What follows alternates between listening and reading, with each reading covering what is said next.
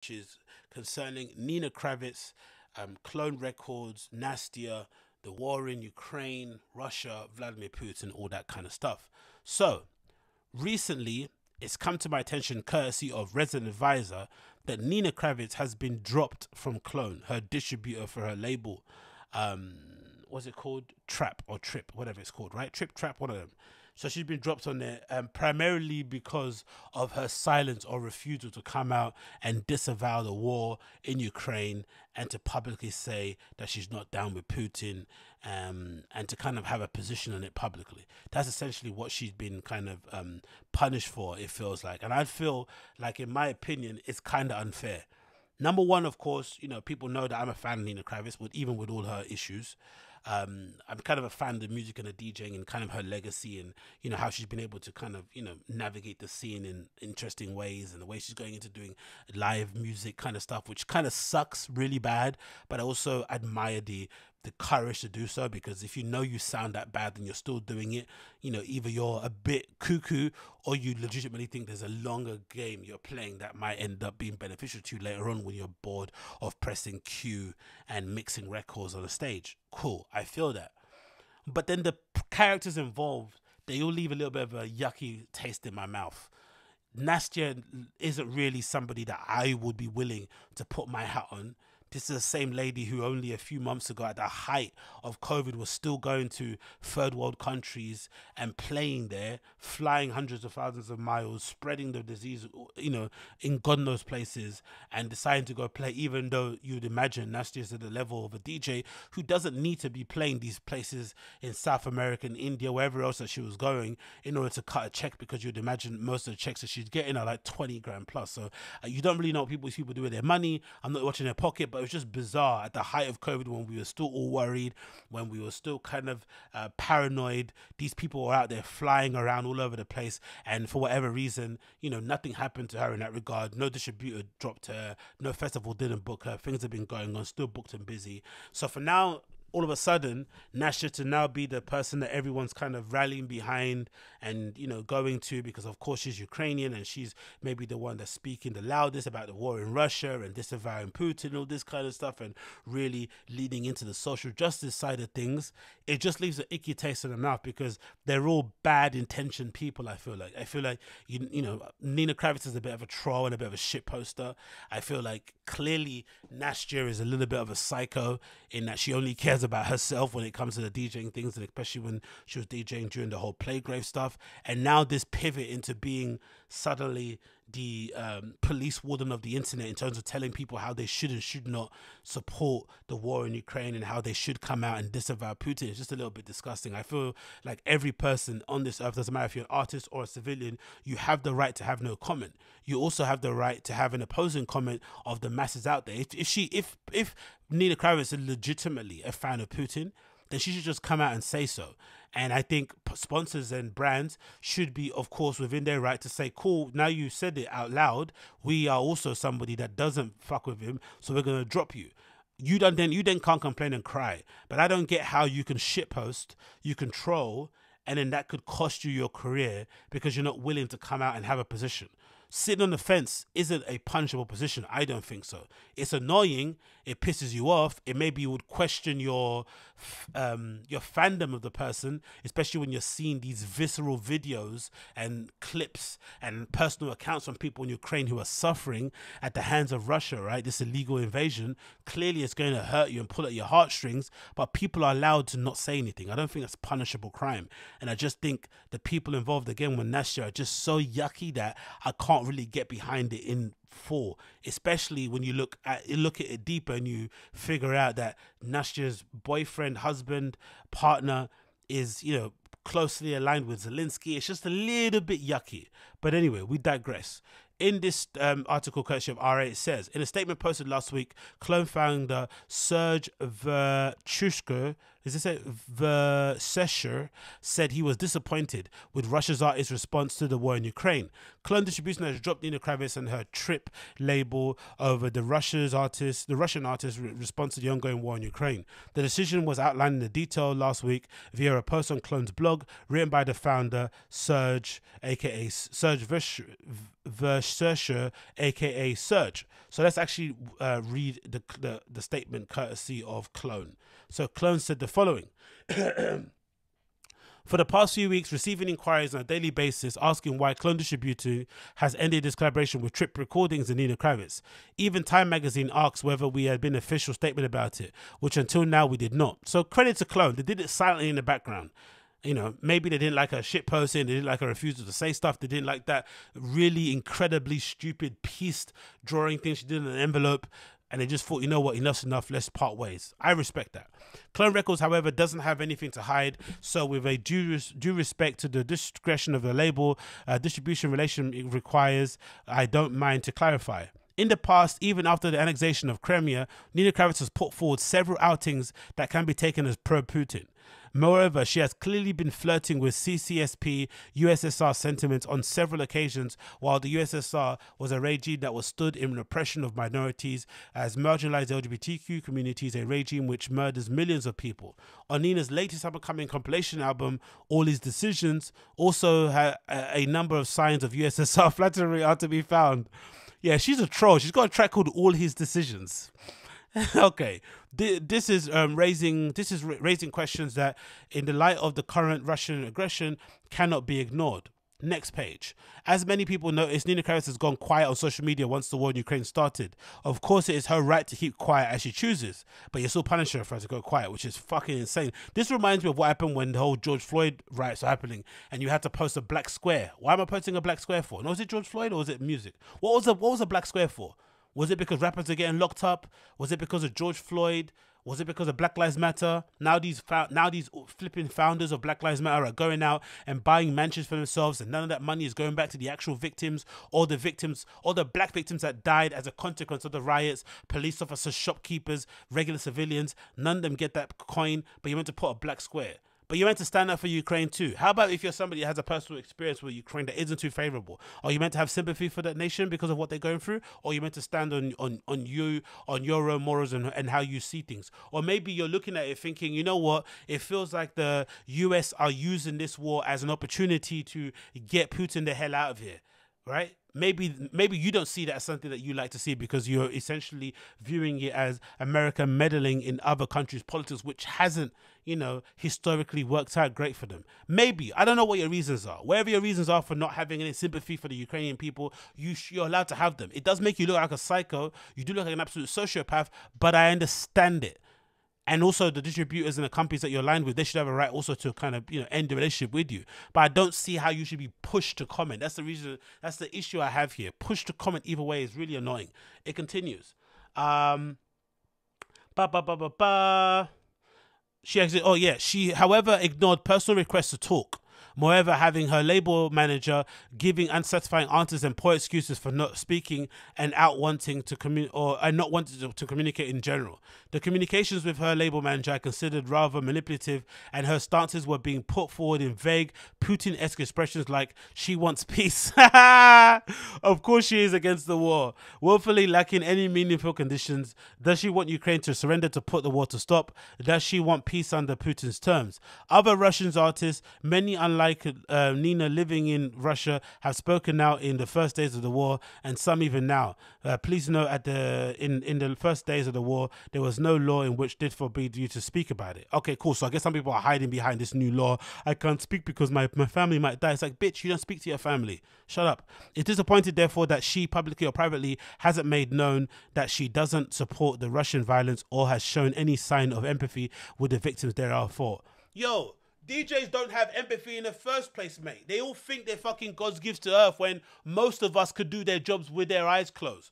Most of these people were out DJing in the height of the pandemic when we were all scared, when we were all seeing videos of bodies being piled on top of each other in open morgues in flipping India and places in South America and Central America and all these third world countries were suffering, and getting crippled by COVID. You remember what was happening in flipping Italy at that time, when whole households were getting wiped out from COVID, from grandma to parents to whatever, because they all happened to share one building that they lived in because they're a flipping family, and they were getting wiped out, and people were still playing flipping tech house events in flipping Italy with masks on in the outside, saying I'm so happy to be back. People taking flights on empty airplanes, Shay, and playing in places. People like Blawan saying the rave was sick, I don't care how many people I might have infected that played there. These guys don't have empathy, bruv. That's the whole reason why they stand on top of a stage playing other people's music, thinking as if they're actually doing anything. You have to have no empathy to be that person and to have your arms spread out wide like a flipping angel thinking you're someone. You have to have no empathy. How else can you be a person and do that job with empathy? It's impossible to do so. I try to do so on my little platform that I do it, but who am I really in the grand scheme of things?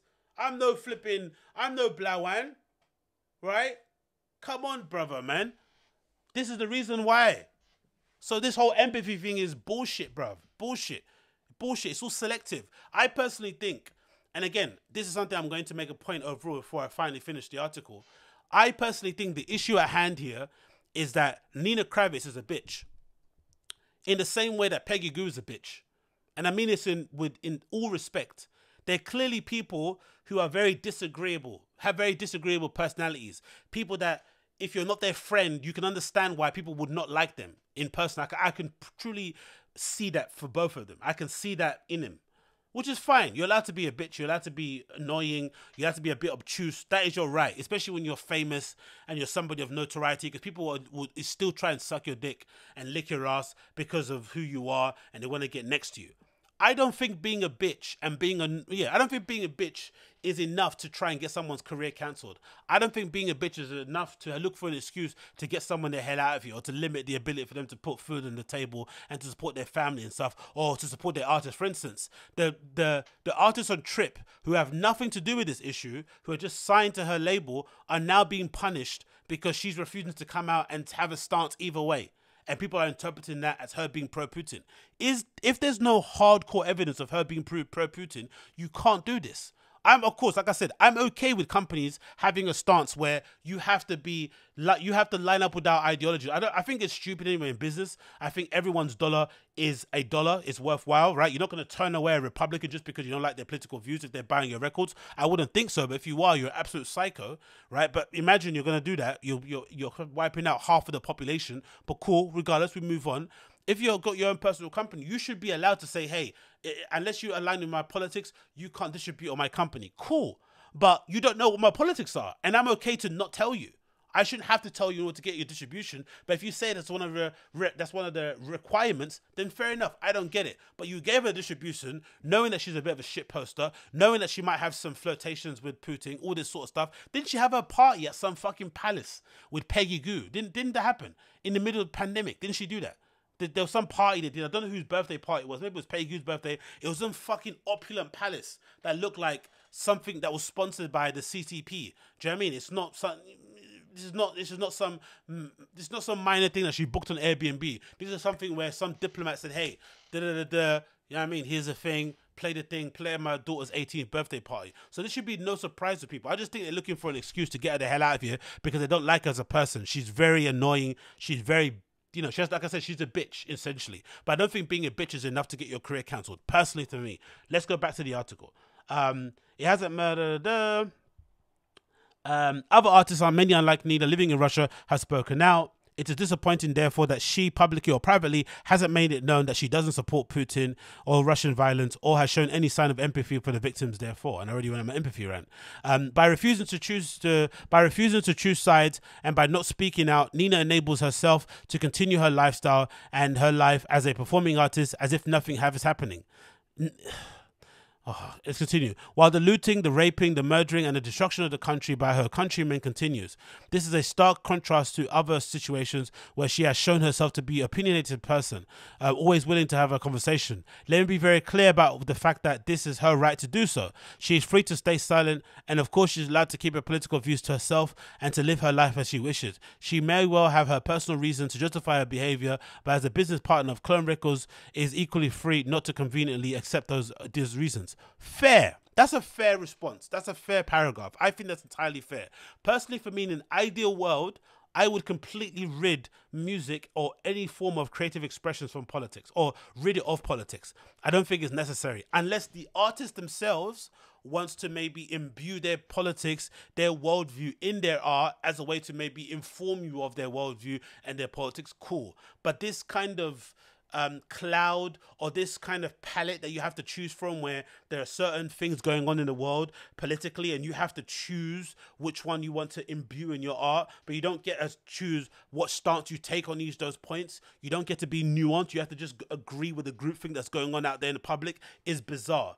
Bizarre to say the least. Because let's God forbid if a few years ago or a couple of years ago you dared to get on a record and start talking about masks are silly, you shouldn't need to wear them, don't double jab kids, like all this stuff on a record, you would have got completely deleted from society. But nowadays, if you would have said even it was a lab leak or something, people would have absolutely destroyed you. But nowadays you say it, it's completely okay to say so. So society has moved quickly in those last 2 years to a point where people are okay to have a conversation, sensible one, that maybe you shouldn't be double dosing kids because this virus seems to only affect a certain demographic of people.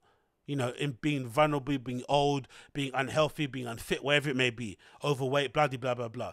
This is something that obviously changes. So I just feel like they keep moving the goalposts all the time. And for me, it gives me a feeling that it's mostly due to her being the person that she is and being somebody that's very, very unlikable, right? Let's get back on the article. There it is. So I like this paragraph right there. It continues. While she's still touring the world and enjoying the benefits of the freedom of the Western world, she chooses not to live under Putin's oppression, yet she using Putin's law as an excuse not to speak out and remain silent. Therefore, the way Nina Kraviz chooses to stay silent can be considered to be out of opportunism, hypocrisy, and abuse. Again, you are really projecting there. She has not said any of these things, thereby going against the values on which the house and techno music and their represented cultures are built. Bruv, hasn't she been trolling about Putin for ages? I've seen her posting memes and stuff back when it was somewhat socially acceptable to post memes about Putin in the same way people post memes about Colonel Gaddafi or Saddam Hussein and shit, right? Like boss, all this kind of stuff. Like she was doing that often. No one had an issue with it then. Then it gets real and you see actual victims, you see actual bodies on the floor. Now suddenly it becomes something people get uncomfortable with. Come on, man. Anyway, it continues. The cultures and communities from which Nina did build her name, we see this silence as a sign of double standards and disinterest, and we consider it a symptom of toxic positivity and toxic ignorance. What does that even mean, bruv? Toxic, anyway, in the techno scene that Clone Records should not to represent. The house and techno scene are supposed to stand up for minorities, for the less privileged, and for the oppressed, and for the freedom of expression. It is built by the minorities and oppressed people, and we should not allow ourselves to forget just that. Oh, fuck off. Show me the evidence and proof, bruv. How many lineups you see of people that look like myself playing on there, outside of fucking Carl Cox and, you know, his flipping smiley face? How many people like myself do you see playing on there? How many, forget people that look like me, how many new people that you haven't seen listed on the Beatport 100 do you see playing at these big festivals? Please tell me. I'll wait. The most newest, freshest thing we have going on at the moment in this entire scene is this hardcore, fast gabba shit that all the kids are playing now that's been spearheaded by Possession. And people still hate that. That's the legitimately one organic new thing that we have going on, where we actually have an influx of female, women DJs coming into industry, non-binary, all this sort of stuff, like actually representing on that stage, LGBTQ plus queer people on the big scale, getting booked in big venues, only from that one genre. Actual mainstream techno, where they're actually been pushing people that aren't representative in the wide mainstream world of techno. Where is it? I don't see it. They don't exist. They don't exist. Come on, man. This is nonsense. All this posturing is absolute BS. Absolute BS. From time Derek May is still on stages, and you have various witnesses with corroborating stories coming out and saying how he abused them here, abused them there. Says everything you need to know about the dance music scene. Everything. Selective. Nina Kraviz is too big to fail. There are enough people who don't know, who don't care, so they want her to fail. What do you mention this for? Or because they are privileged enough to say it's about the music, or who just see the money.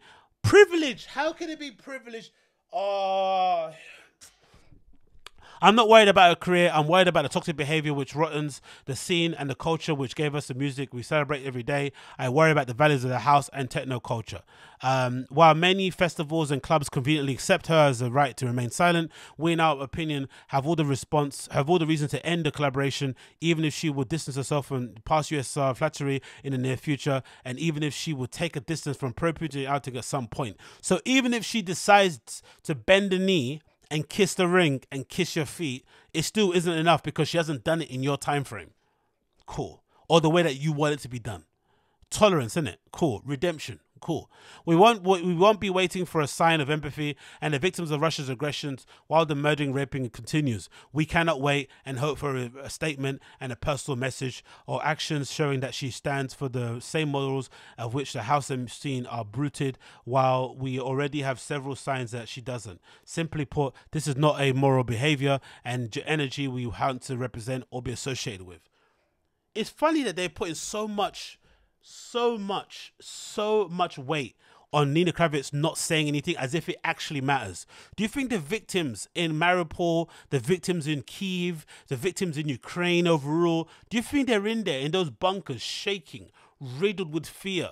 Some of them losing close family members, some of them with no family members whatsoever. You see those videos of those horrifying videos of a kid on the side of the street with a car with his entire family murdered, buried in a ditch, including the fucking dog. Do you think those people are actually worried that Nina Kraviz doesn't come out and say that she's anti-Putin? Do you think those people actually give a shit?